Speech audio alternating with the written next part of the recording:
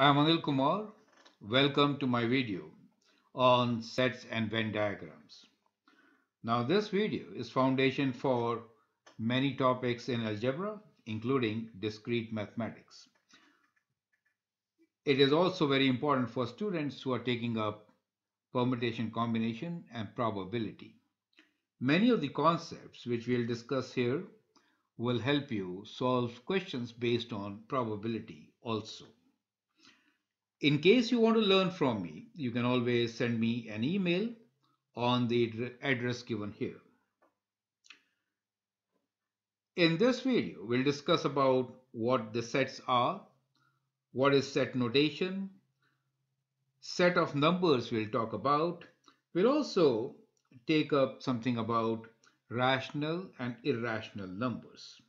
So that is kind of an extension to this particular topic on sets. Then we'll take up subsets, complement of a subset, intersection of sets, union of sets, union rule. De Morgan's theorem is also an extension, and there will be some extra practice test questions where we'll also take up cases where we'll talk about Venn diagrams with three events as shown here. Let's begin with some definitions. What is a set? Well, set is a well-defined collection of distinct objects in which it is possible to determine if a given object is included or not. Now, this is one of the most important definitions which needs complete understanding. Now, when we say well-defined, it means what?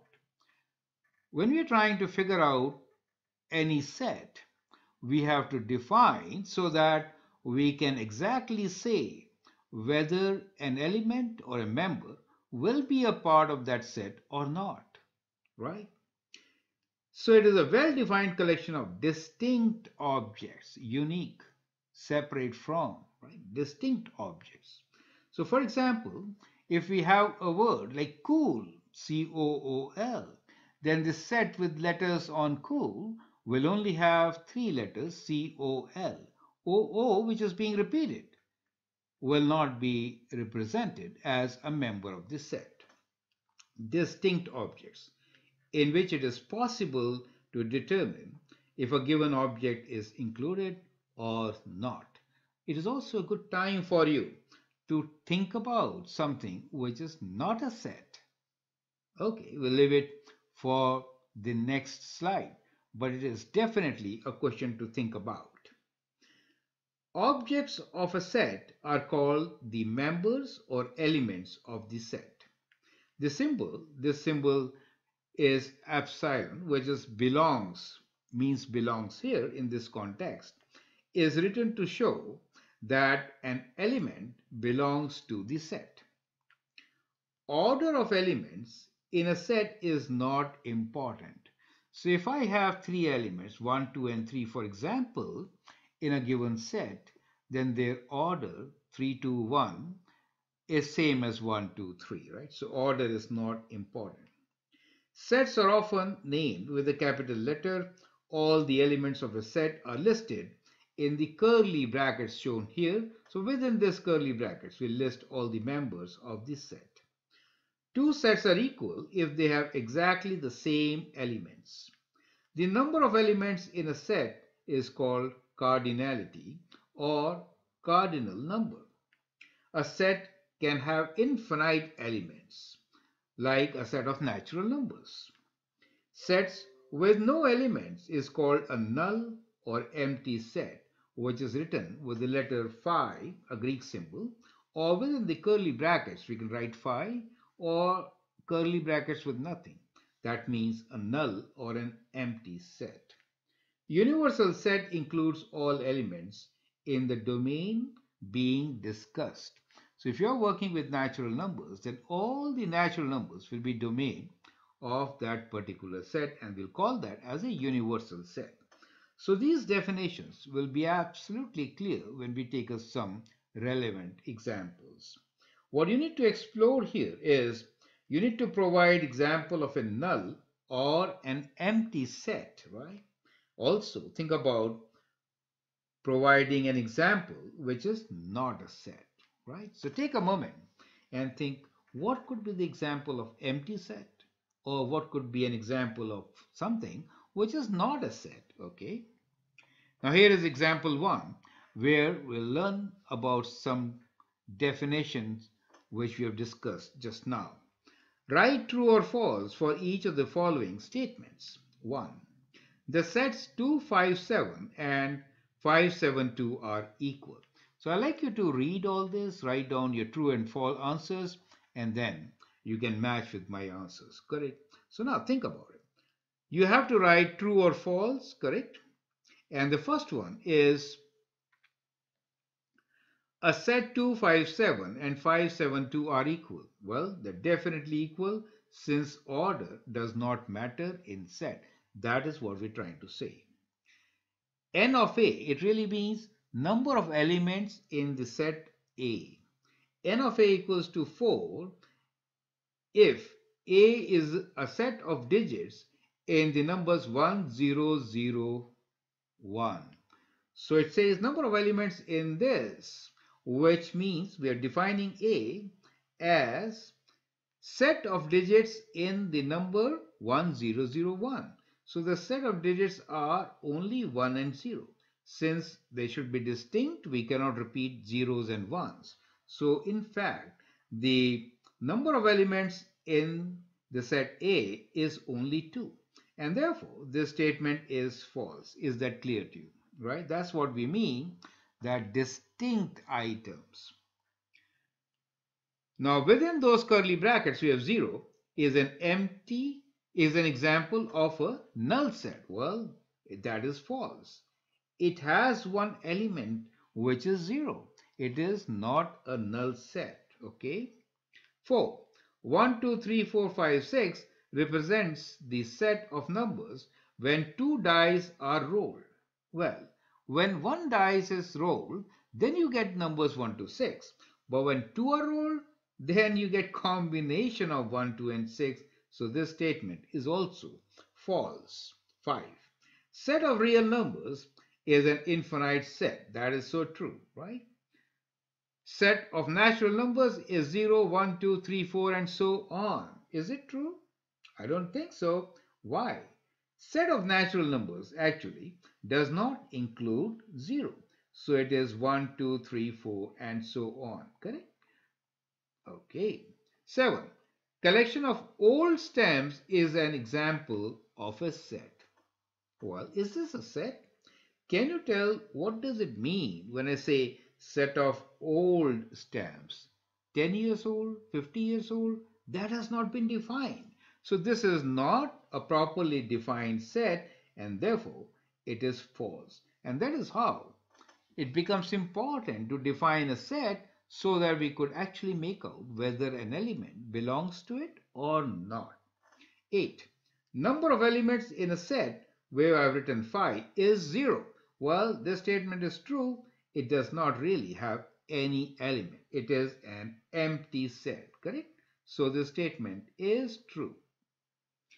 Now let's take up second example. Example 2. Set A is the letters in the word Toronto. Toronto. Now, part A is list all the elements of the set A, B. Find the cardinality of the set A. So what is this word cardinality? Number of elements in a set is cardinality, correct? See, is the set A equal to the set B, where B is set of letters in the word TORN? You can pause the video, answer this question, and then look into my suggestions. So the first thing is list the elements of the set A, and set A is defined how? Set A is letters in the word Toronto, right? So we are defining set A with letters in this word. So we'll say T-O-R. O is repeated. We are not going to write it again.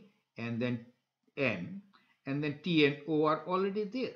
So there are only 4 elements in this particular set. Those which are repeated will not be written. Distinct objects, distinct elements. Clear?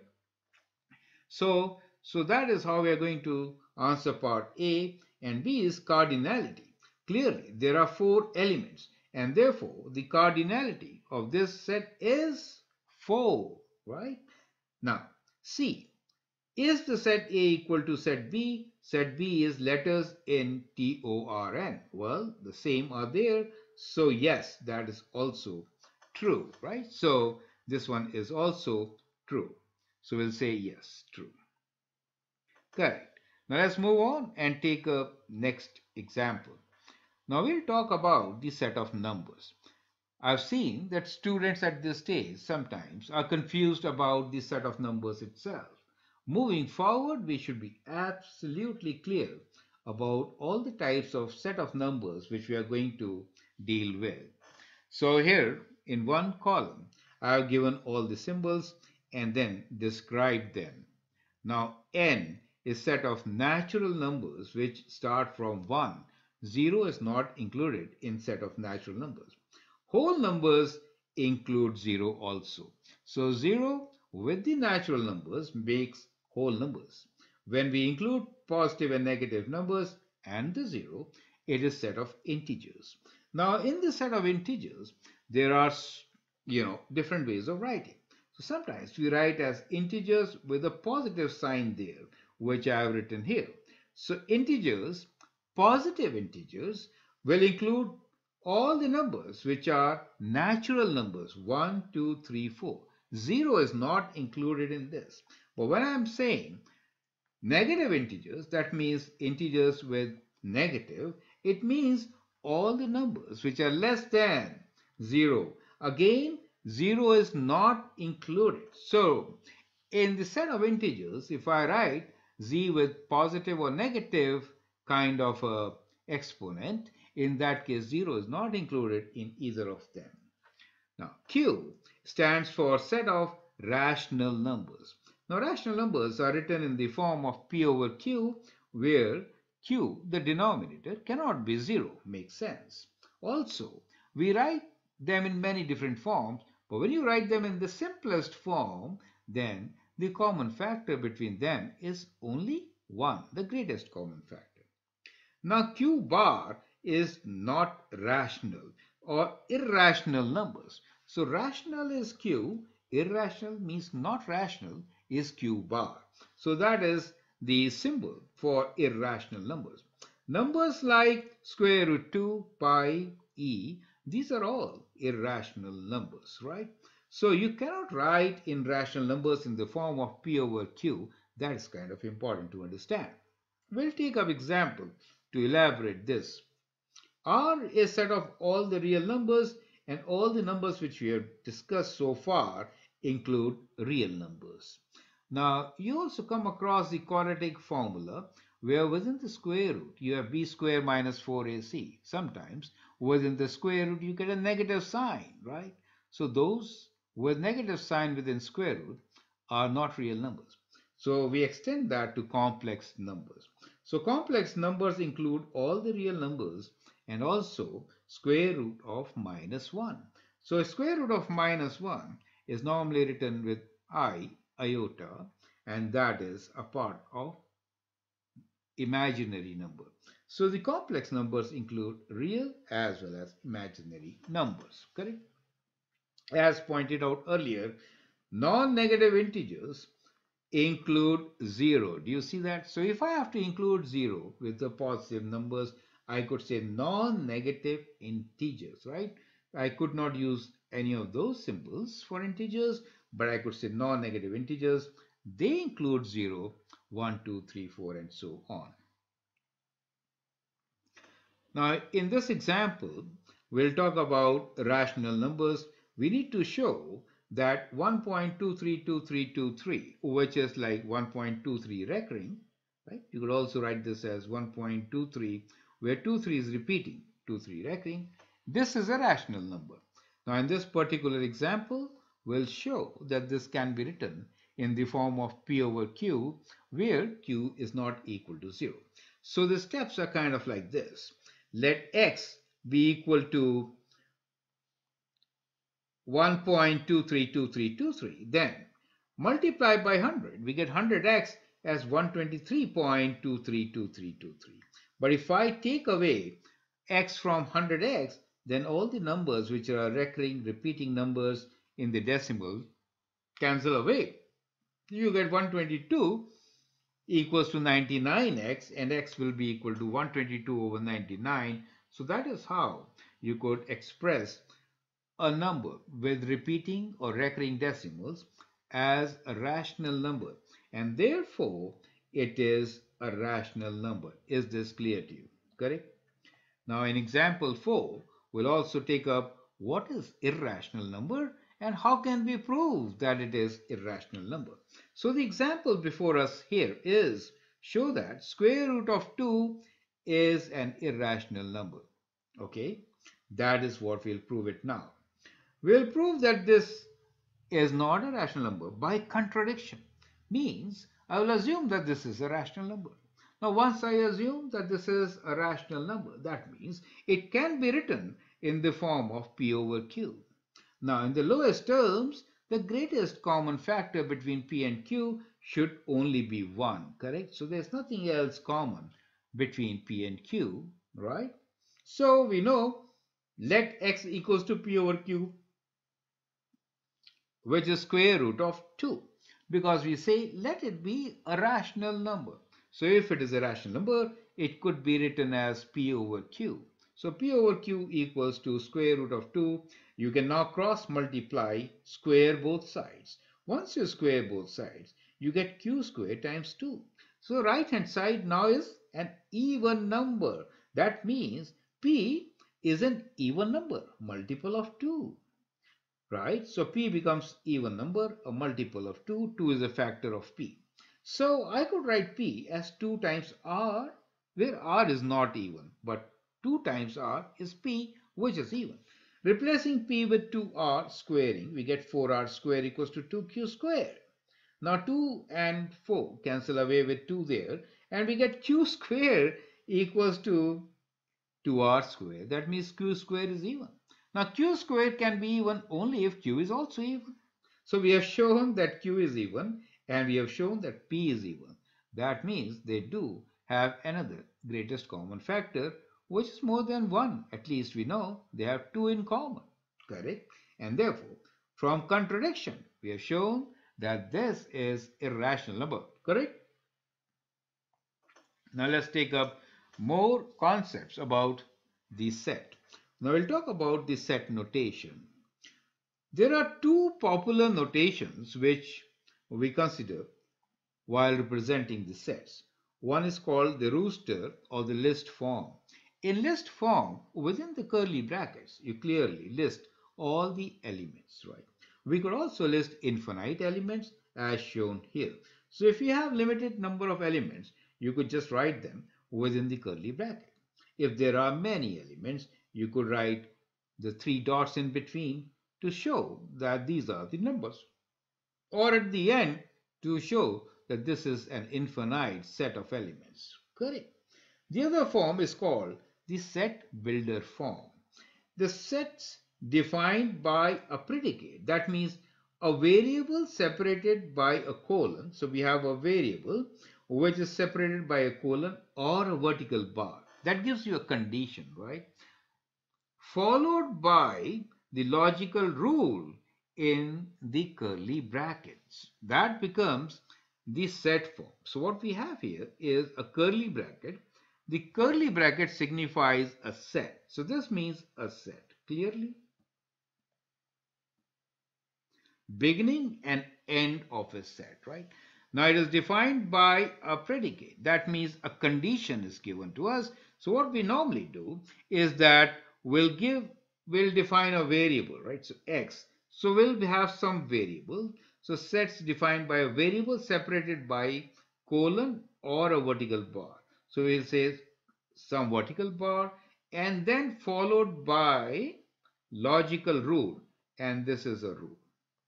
So that is how we represent a set, and then it is called a set builder notation. Here are examples. P is equal to, this is the set where x belongs to set of integers so that x square is greater than or equal to 0 and less than or equal to 100. Q is y belongs to set of real numbers with a colon that gives you the condition thereafter y equals to 2x plus 1 where x is less than 6 and x belongs to natural numbers. So many conditions are given to us, right? So the rules could be complicated as shown here. R, x belongs to real numbers where x is not equal to 0. Correct. So now you can explore, find the number of elements in the above sets. So now as an exercise, we have defined 6 sets here, correct? A, B, C, P, Q, R. As an exercise, find the number of elements in each set. Let's move on and take example 5. Now we talked about two particular notations. One was rooster form, which we also say list form, right? So you simply list all the elements, and we have set builder form. Now here is an exercise for you. You can pause the video, answer, complete the table, that is. So we have given rooster form for 2, set builder form for 2 others. You need to complete this particular exercise. Correct? Once you're done, we can look into how to do it, right? So when you look into this pattern, 5, 7, 9, we say these are all odd numbers starting from 5 and ending at 999. So you have to define that condition in set builder form and then get the answer. Here we are given you a set builder form. B is equals to x belonging to z with a positive thing.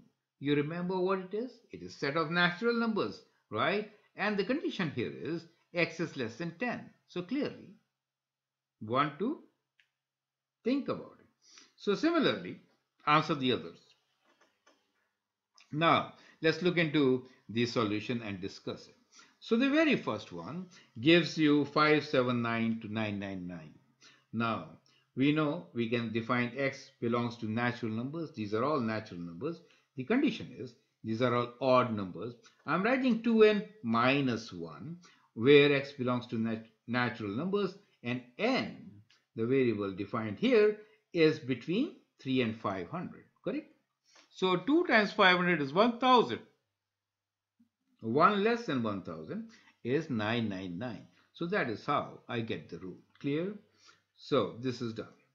Now, when we talk about x less than 10, 10 is not included. So we have 1, 2, 3, 4, 5, 6, 7, 8, and 9. So there are these 9 elements in the second set, B. C, we have 0, 7, 26, 63. You need to think, how do we get a rule? You will notice that the rule could be n cube minus 1. So it is 1 less than a cube of a number. So we can say x belongs to integers where x is equals to n cube minus 1 and n belongs to integers, right? So that is what we have done. But in this case, the numbers are from 0. So I should have written, minus 1. So it should be integers with plus, right? Or natural numbers I should have taken. So x belongs to natural numbers could have been a better option. Clear? In this particular case. Or I'm saying you could also say n belongs to z plus, right? Non-negative or positive integers. D. D equals to minus 2, minus 1, 0, 1, and 2. So clearly, in this particular case, we could say x belongs to integers with absolute value of x is less than 2, right? So let's try to understand this. Absolute value less than equals to 2 really means we're talking about the numbers which are minus 2, minus 1, 0, 1, and 2 as required in D. Correct? Okay. So let's now look into another definition, very important from set point of view, which is called subsets. Set A is a subset of set B if every element of A is an element of B, right? So that is kind of important statement. So normally when we talk about sets, we put them in a rectangular box, and that is what we talk about as Venn diagrams. Let me introduce Venn diagrams here itself.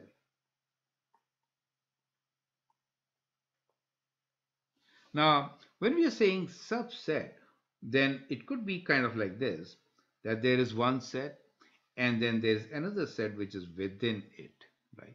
So that becomes a subset.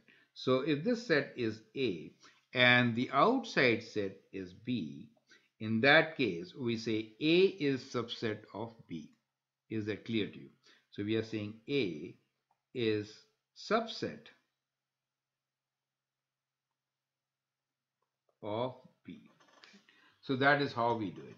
Now, symbol for subset is, we could write this as A is subset of B, right? That is the symbol. So in this case, we do have equality sign also. So there could be a condition where we could have both sets exactly same. You get my idea? Both exactly same. Or you can say A is subset of A. You get the idea. Set is also equal to. So equal sets can also be treated as a subset. You get the idea, right? So that means we could sometimes use another word when we exclude the sets which are equal, and those are called proper subsets. So when it is a proper subset, that means that A is not equal to B, right? In that case, that is going to be the symbol, where symbol will be, let me write again, right, this, no equal to sign, right? That means A is a proper subset of B. It really means that there are some elements in B which are not in A, but all elements of A are in B, right? As shown here. So this is example of proper subset. Let me write here.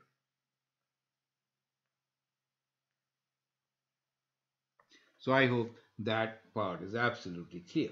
Now, just as we have proper subset and we have a symbol here, which is shown here, it is written as A is a subset of B, which set A can be equal to set B also when we are talking about subsets, right? So therefore you have that equal to sign. Now B is called the superset of A, right? So all the elements of A are also elements of B. It is called the superset, and the sign you will see has been inverted, right? So the direction changed. Okay. So proper subset is the one where A and B are not equal, but A is subset of B.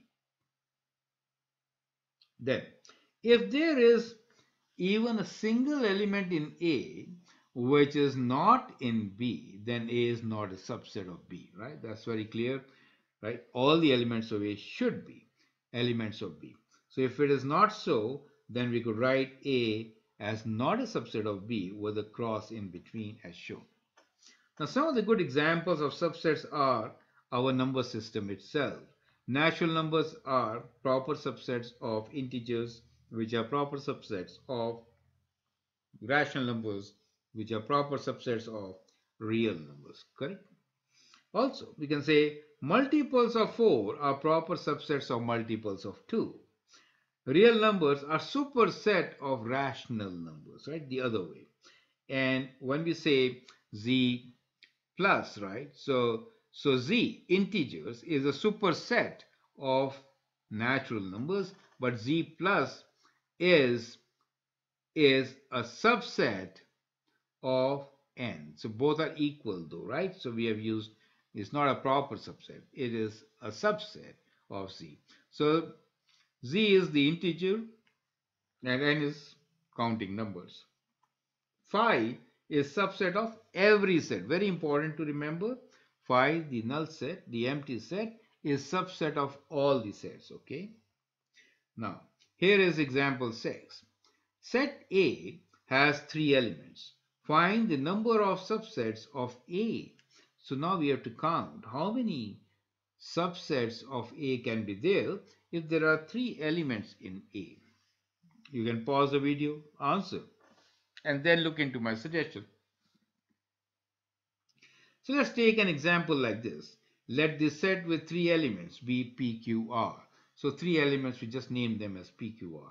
When you try to count the subsets, start by saying there is no element at all. We know empty sets are subsets of every set. So let's begin from there. So no elements at all is our case 1. There could be one element, so P, Q and R individually, or there could be two elements each, PQ, PR, QR. Three more, right? And one set which has all the three. So that gives us combinations of, this is 1, there are 3 like that, 3 like this, and 1. When you add them up, you get 8. So there are 8 subsets if we have 3 elements in a set. Clear? Remember, null set is a subset of all the sets, and order of elements is not important, correct? So we got this answer. We'll soon learn that we could also get this answer as 2 to the power of 3, which is equals to 8. Since there are 3 is the number of elements. Let us see how do we get that answer. So that is our strategy 2 for the same question. So again, we are trying to find the number of subsets. Set A has 3 elements. The question is find the number of subsets of A. Now again, let us consider the set PQR, set with 3 elements PQR. Now, think like this. If I have 3 elements PQR, then to find the number of subsets, we could take P or we may not take P, right? So selecting P or not selecting P are two options. So we have two options, correct? So we can say we can have number of options. Options is whether to consider an element or not. So if I take P, I say yes, or if I don't take P, I said no. So there are combinations made with taking P, not taking P. So that means two possibilities. Same with Q, there are two possibilities. We may take a Q or we may not take a Q. And with R also there are two possibilities. So total number of possibilities using accounting principles, we get 2 times 2 times 2, which is 2Q, and 8 is our answer. I hope this is absolutely clear. Now this could be generalized. So the general result is that the number of subsets for a set with n elements is 2 to the power of n. Perfect? Let's take example 7, which is including at least 2 in the question. So the question here is set B has 4 elements. Now we have 4 elements. And the question is find the number of subsets of B, each having at least 2 elements, correct? So we have 4 elements and we want to find number of subsets with at least 2. Means we have to exclude 0 elements, means no elements, or 1 element, correct? So the subsets of 2, each having at least 2 elements, means we can find the total number of subsets, and from that we take away subsets with no elements and subsets with 1 element, correct? Now, you know 2 to the power of 4 will be total number of elements. Since we have 4 elements, 2 to the power of 4 is the total number of subsets, correct? Which is 16. So from 16, I'll take away a null set, which is only one unique. Then, since there are 4 elements, I could have 4 sets with one element. So 4 more. So from 2 to the power of 4, which is 16, I could take 1 plus 4 and I get 11 as my answer. So therefore, for this particular case, at least 2, right, elements in each subset. With 4 elements, we get the answer as 11, correct? So the number of subsets for a set with n elements is 2 to the power of n, we just figured out. But if there are some conditions, then it gets modified as we did in this case. Next example, we'll now talk about complement of a set. Let U be the universal set, right? So if U is a universal set, then any set will be its subset, correct? So here we have a universal set. So let me write down outside, this is my universal set. Within this we have a set A. we are saying A is a proper subset. There's something which is not within A, and that something which is not A is called the complement, correct? So as defined here, then the complement of A is denoted by A prime or U minus A, right? And is defined as complement of A is equal to X belongs to U, but X does not belong to A, right? So X belongs to U but not belong to A. That means everything outside. So if A is the circle given to us, then A prime is everything outside as mentioned here. Clear? That is what it means. It has huge significance in answering many types of questions. So we'll take some examples to understand. So let A be 2, 3, 5 and 7 and the universal set U be the numbers 1 to 9. Now you need to answer each one of this. Find each of the following sets. First set is A prime, then U prime, not U, right? And then A prime prime, complement of A is complement of a null set. So I'd like you to pause the video, answer these questions, correct? And then look into my suggestions. So A is 2, 3, 5, 7. What should be not A? So all the numbers which are not included from 1 to 9 in 2, 3, 5, 7 will come here, correct? What is complement of the universal set? Well, universal set includes everything. So the complement of universal set will be a null set, correct? Got it? So that is how we are going to answer this particular question. So first, let's write down what is this set A prime. So 2, 3, 5, 7 should be missing. So it is 1 and then 4, 5 and then we have 6, 7 missing, 8 and 9. Correct? So out of those 9 elements, 4 were in A. So we have 5 in A prime. You get the idea. Complement of universal is a null set, right? And complement of a complement is the set itself, and then the complement of a null set is the universal set, correct? So these are very important concepts to understand. Now, let us take what happens when we have two sets involved. So in general, if we have two sets A and B, in that case, there may be some elements which are common to both. So these elements which are common to both are called intersection. So these are considered as common elements, correct? Right? So these are the common elements which is written by A intersection B. So intersection of two elements, intersection of set A and set B is denoted by A intersection B like this, is the set of all the elements that are common to both sets A and B. So A intersection B is X such that X belongs to A and X belongs to B, right? As shown in the Venn diagram right here very clear. Let's take up an example. We have set A, which is 2, 3, 5, 7. B is another set with numbers 1, 2, 3, 4, 5, 6. And the universal set, we have taken 1 to 9 numbers. You can pause the video and write down the answers for these questions. What is A intersection B? So what is common between A and B? That is what we are interested in finding.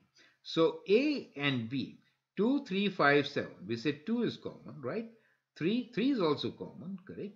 5 is also common, but 7 is not common, right? The second one is A intersection B prime. Now when we are talking about B prime, then think like this. All the elements which are not in this B. So B is 1, 2, 3, 4, 5, 6. B prime will be what? Well, the number 7, 8, 9 is B prime. So now consider A intersection B prime. So in these sets, only 7 is common, correct? Now we have to look into what is intersection of A prime and B. So 2, 3, 5, 7 were prime numbers and B. Excluding the prime numbers, we have the other numbers which are common. So if I exclude those prime numbers, and then we can write down rest of the numbers, correct? So A prime intersection B means exclude the prime numbers, and then we are left with 1.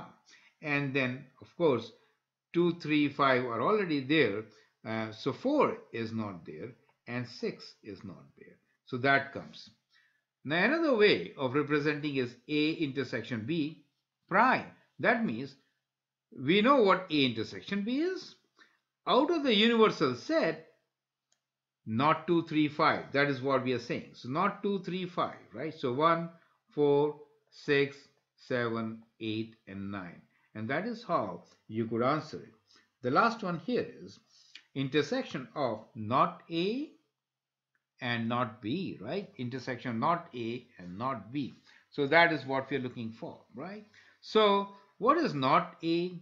Let's write down what is not A, right? So let me write down what not A is. So you have to exclude the prime numbers.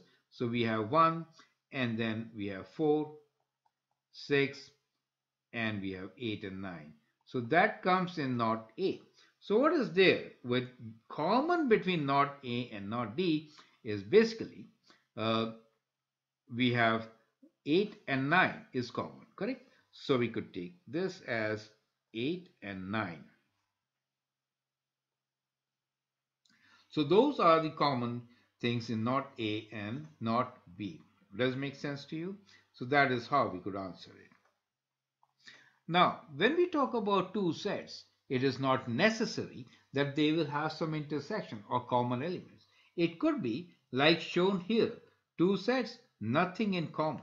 They're also called disjoint sets. Another name for this is mutually exclusive sets. That means not even a single element is common between these two sets, correct? So in our definition, we'll say in the intersection of two sets is an empty set, right? In that case, they are called disjoint or mutually exclusive sets. And you can say A intersection B is a null set. So that's another way of defining it. Perfect. Now again, a similar example for mutually exclusive sets. So we have set A, which is 2, 3, 5, 7. B is numbers 1 to 6. Universal set as 1 to 9 numbers. Now the first question here is, if A intersection C is a null set, find the set C, correct? We want A intersection C as a null set, and that means there should be nothing common with A intersection C. We know the universal set for us is numbers 1 to 9. So you need to now write down what could be C. Well, here we could have more than one answer, right? Remember that, right? More than one answer. You could write many answers. Let's see.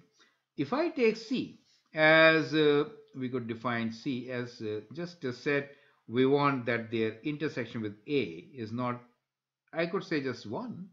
So that is where intersection of A is none. Do you understand? Right? So I could also say C could be 1, 4, 6, for example, correct? I could also say C could be 1, 4, 6, 8, and 9. Now in that case also, we do not have any common elements between A and C. So they all can form a disjoint function. You get a point, right? So we could have many answers for part A as I've shown here. Now let's look into part B. D intersection B prime, right, is a null set. Find the set D. So similarly, you could have many examples in part B also. Now part C is find the maximum number of subsets of C. Okay, so now you have to find maximum number of subsets of C. So like this, you can do an exercise and find what could be the maximum number of subsets for C itself.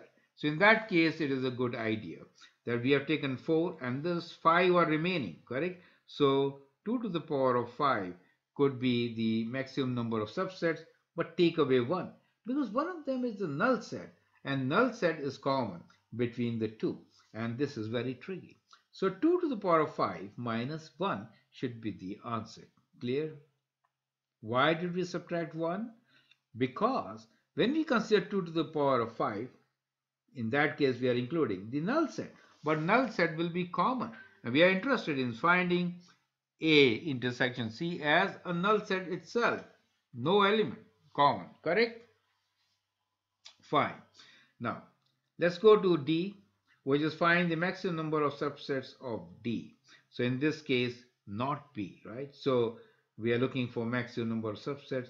As far as not B is concerned, we have 1, 2, 3, 4, 5, 6. That means 7, 8, 9 is not in B. So if I want D intersection not B as an empty set, that means that I'm actually looking that set as B itself, correct? Maximum, right? So 1, 2, 3, 4, 5, 6 will be my set, and find the maximum number of subsets for this. You could now do it yourself. So I hope that makes sense, right? So find the maximum number of subsets of D like we did in C. I'd like you to answer part D, correct? So we talked about complement of a set, intersection of a set. Now let's take up union of a set. Union of a set A and set B is denoted by A union B is a set of all the elements that are either in set A or in set B, right? Or in both of them as shown here. So the union will be everything inside, right? Complement was everything outside. Union is everything inside as shown here, correct? So when I say A union B, we're looking for each element X which could belong to A or it could belong to B, right? Of course, it could belong to both of them also. So again, a similar example, we have set A, B, and we have a union set similar to what you need to now work out what is A union B, what is A union B prime, what is A union B everything prime, complement of A union B, and then you have to find the number of elements which are union of complement of A and complement of B. Right? To check your answers, we have provided you with the answers here this time, but you need to work it out. Okay, so take your time to find the answers for these questions. Now here is the rule for union. It says number of elements in the union of set A and B is given by the relation number of elements in A plus number of elements in B. Take away number of elements in the intersection of A and B. Well, you will notice that when we talk about union, in that case, we are talking about all the elements in A, correct? And we're also talking about all the elements in B. So in that case, we counted this twice, correct? And therefore, we have to subtract once. And that is how you get your formula. Clear? Now here is a proof for the formula. You can always go through this proof. Consider the Venn diagram in the figure for the sets A and B with P, Q, and R being the number of elements in the regions shown. So when you have, let me erase this so that it becomes much more clearer. So when you have the sets like this, let us say P is the elements which is in A but not in intersection, and R is the elements in the intersection of A and B, and Q are the elements which are only in B but not in A, right? In that case, the union will be sum of elements P, Q, and R. So that's what I have written here. N of A is P plus R. In this case, number of elements in A is sum of P and R. Number of elements in B is R plus Q. And number of elements in the intersection is only R, correct? So we can begin by saying, what is the number of elements in A union B? Of course, it is sum of all the three. Now, you can add and subtract R. So we are doing what? We are adding R and we are subtracting R, correct? So that doesn't really change the situation, but it helps us to prove it. So we added and subtracted R, then we rearranged, getting P plus R and Q plus R and minus R. P plus R is what? Number of elements in A. Q plus R is number of elements in B, and just R is number of elements in A intersection B. And we get our formula. You get the idea. So remember, the union will include number of elements in A, number of elements in B, they get added, and we have to take away number of elements which are not which are in the intersection, right? Now clearly, if I have a disjoint function which is kind of like this, right? In that case, the intersection is 0, right? So in this case, what you notice is that the number of elements in A intersection B is is a null set, correct? This is A and this is B, is a null set. So in this particular case, the number of elements in A union B will be equal to what? Number of elements in A plus number of elements in B, right? Because you have to take away nothing from it, correct? So then it becomes a very general formula for union of a set. So I hope this point is well taken, right? Very important point. We'll actually come back to this when we talk about probabilities. Now let's take up example number 12.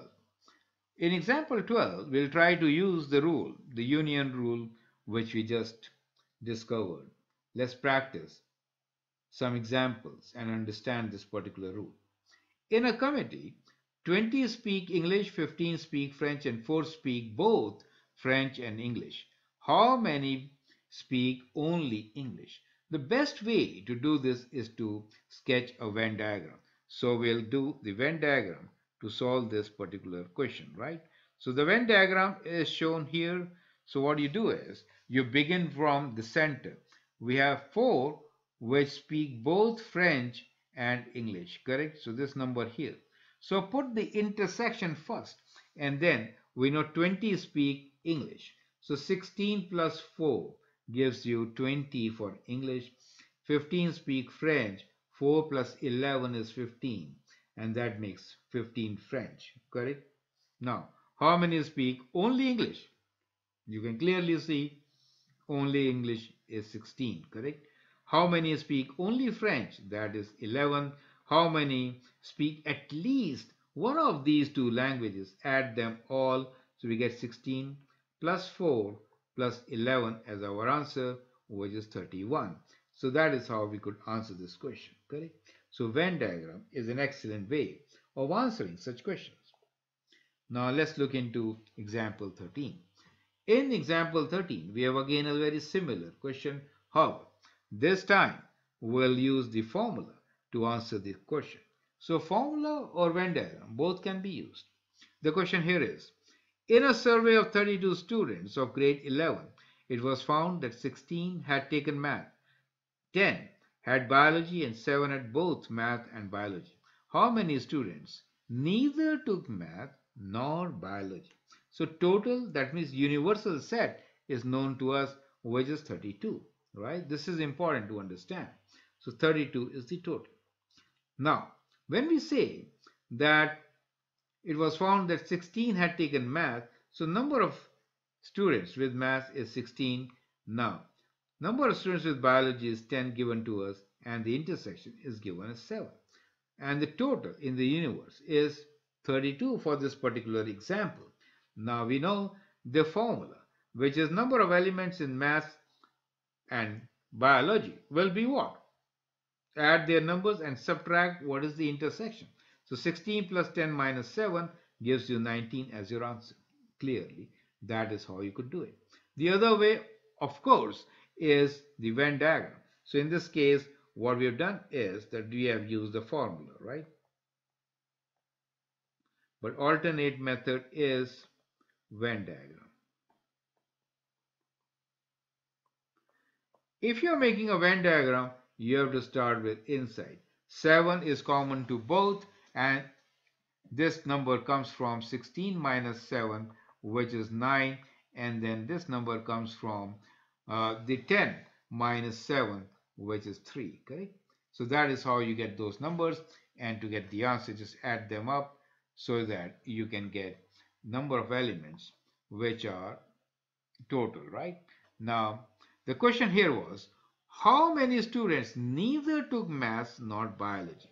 So what we got here is the union of the two inside. How many did not take it? So the complement of this, we have to look into the universe, which is 32. So 32 take away those who took either maths or biology, correct? So that gives you the answer, and the complement of the union is being considered here to find this solution. It's a very tricky question. I'd like you to actually pause the video, go through it, and understand how do we get the answer for how many students neither took maths nor English. So we are basically interested in this number. You get an idea, right? So now I think it's absolutely clear. So we are interested in this number of students, not the inside union part. And that is what we mean when we say number of elements, which is complement of math union biology. Clear? Okay. Now, De Morgan's law is one of the very critical laws to understand. We'll take up a simple example to really see what it states and how to prove it later.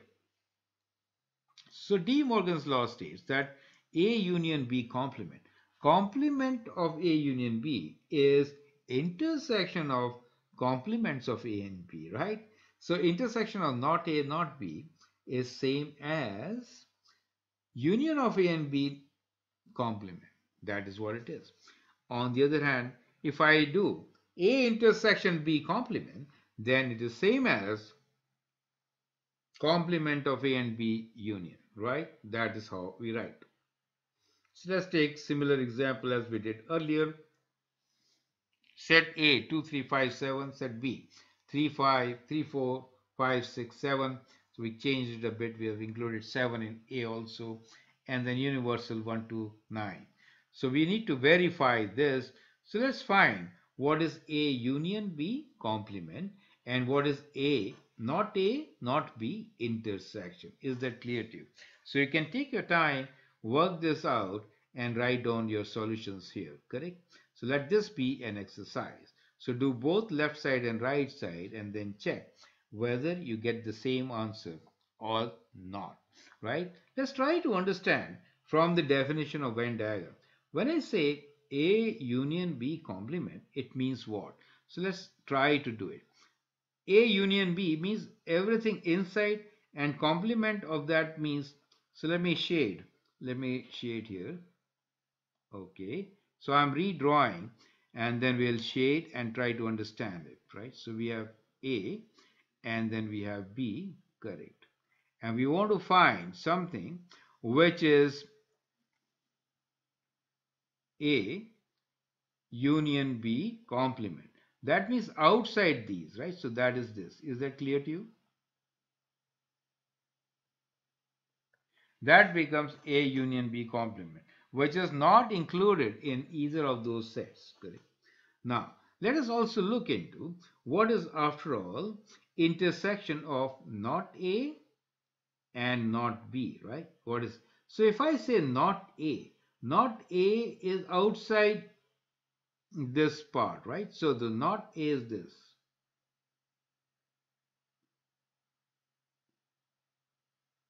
This is not A, correct? Okay. And now, what is not B? So if I say not B, it is, let me use another line here, right? Not B means this. Do you see that?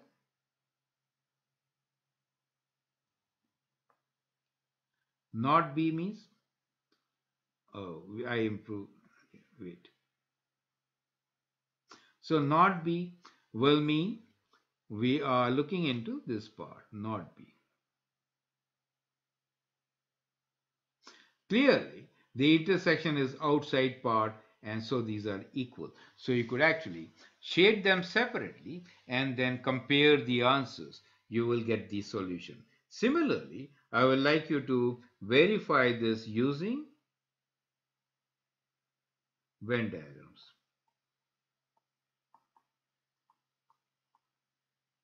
Correct? So let this be an exercise. You can also prove this algebraically, which we are going to soon take.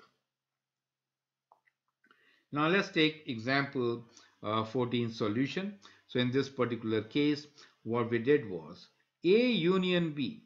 So A union B means all these elements which we have 2, 3, 5, 7 and 3, 4, 5, 6, 7, and which is not within this is 1, 8 and 9. So 1, 8 and 9 is the complement of A union B, which is not common in A and B, right? And when you do not A and not B, even then you get the same answer. So what you could do here is write down what is not A, right? And what is not B, and then it'll be easier for you to answer this. So 2, 3, 5, 7. So 1, 2, 3, 5. So 4. And then we have 6. 7 is there. 8 and 9. So this is not A. As far as not B is concerned, we have numbers 1, 2, 3, 4, 5, 6, 7. That means 8 and 9. Correct? So when we are saying the intersection of these two, that means the common things between these two is 1, 8 and 9, and that is what it is, correct? So that is how you could do it. Similarly, you could do what is A intersection B complement, and you'll get the answer 1, 2, 3, 4, 5, 6, 1, 2, 4, 6, 8, 9. Now let's try to prove the De Morgan's theorem. Now this is a very important part, right? So I like you to go through it clearly.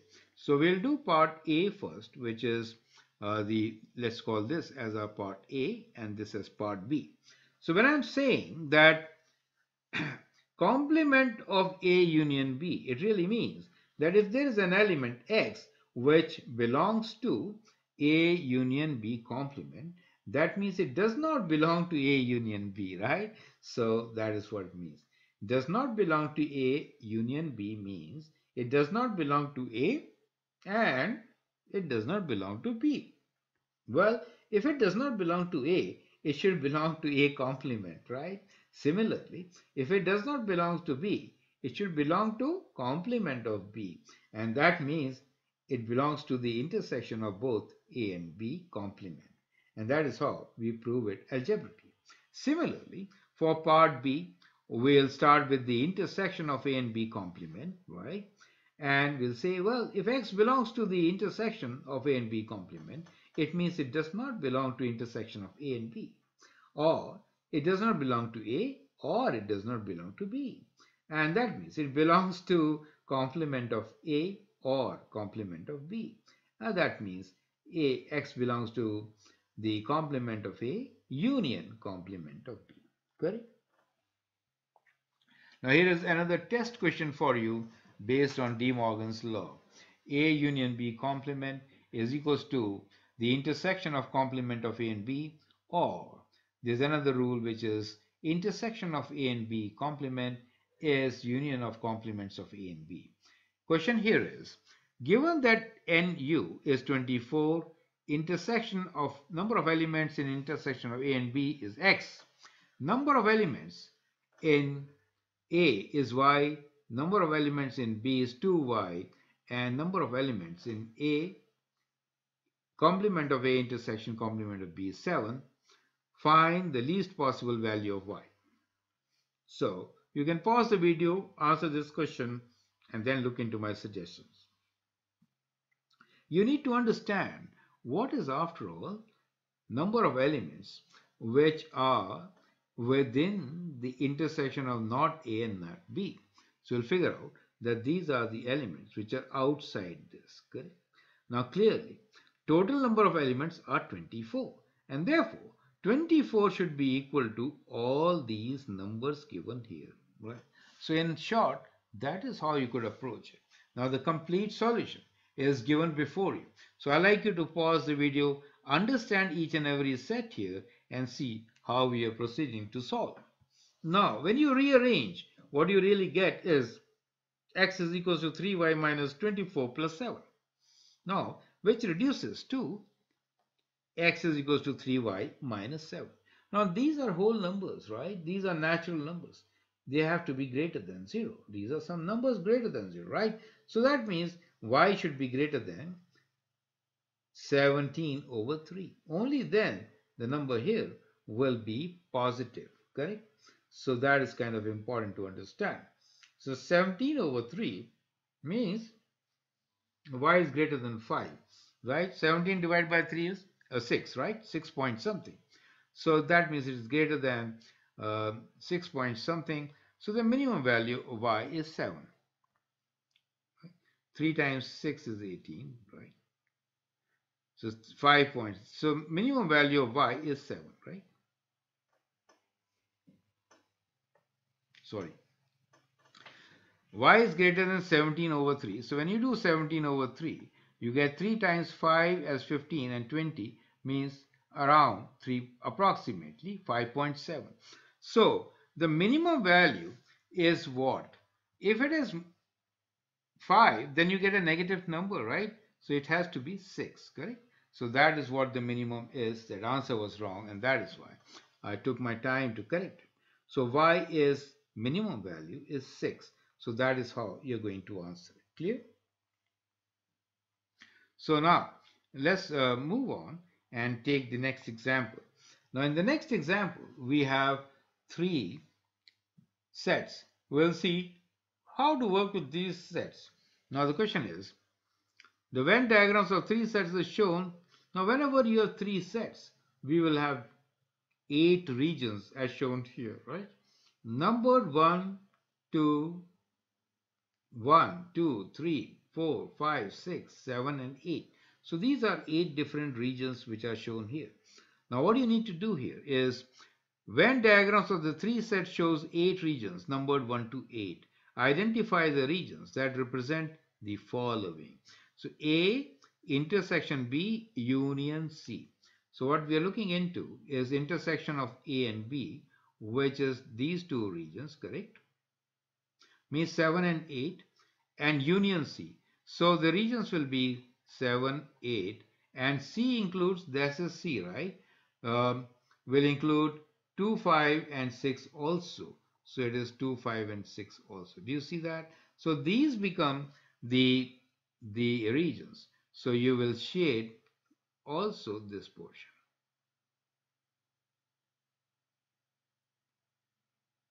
Does make sense? So this is the region which will shade A intersection B union C. Likewise, you can do the others, correct? So when you say A intersection B complement and then intersection with C, so complement means a outside this, right? Everything but not this, right? Everything but not this. So when you say everything but not this, then every outside interval will be included. So A intersection B, not that. So A intersection B is this. So outside means everything like this. Is that clear to you? And also, we want that, now we are doing part this, intersection with C. So intersection with C. So clearly, the portion which is intersecting with C is this particular portion, correct? Since that is the part of C which is common. And therefore, what you get here in this particular case is, yeah. So we have A intersection B outside, so this is also included, correct. So these are the regions which will be part of our question. So in this case, 2, 5, and 6. Correct? Likewise, you need to do all of them, right? So you can use this particular Venn diagram, do your question, and then you can erase. Now, if I say A complement of A intersection complement of B with union C, how do I get it? So complement of A intersection B, you could also use the Morgens theorem, but you could do directly also. So outside A, outside B intersection. So if you do outside A and outside B intersection, in that case, what you get is everything outside this, and then you want to find with C. So that means you have included proportion 1, you have included 2, right? And since you included C, you have all other portions. So in this case, it would be 1, 2, 5, 6, 8, right? 1, 2, 5, 6, and 8, correct? So 1, 2, 5, 6, and 8 will be the portion, right? Because you're taking union of C, so everything in C will definitely be there, and outside A intersection B will mean that, I mean, not A and not B will mean everything outside. Okay. Similarly, we can do the last one also, which is not A. Not A means outside A. Union B intersection not C. So B intersection not C means we are talking about this portion, correct? B intersection not C. And with this, we are also interested in union of not A. So union of not A will actually, not A includes the portion of C.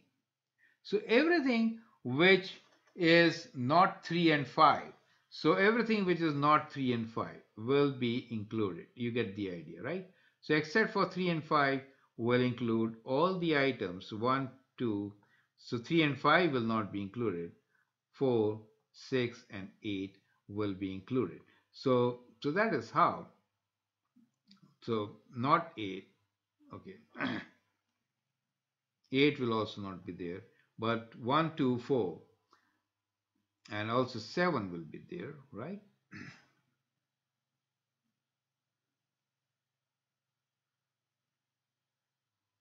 Correct. So basically, you need to figure this out.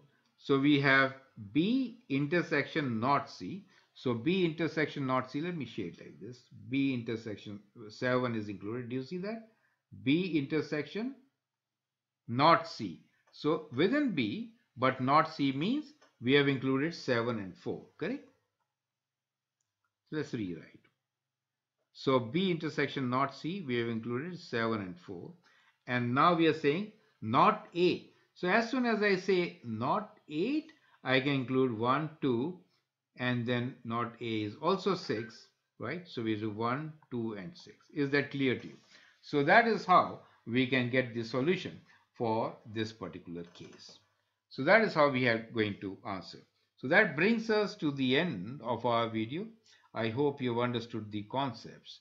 So it's a very important chapter, which is also a foundation for permutation, combination, probability. I hope that helps. Feel free to write your comment, share your views, and if you like and subscribe to my videos, that'd be great. Thanks for your time and all the best.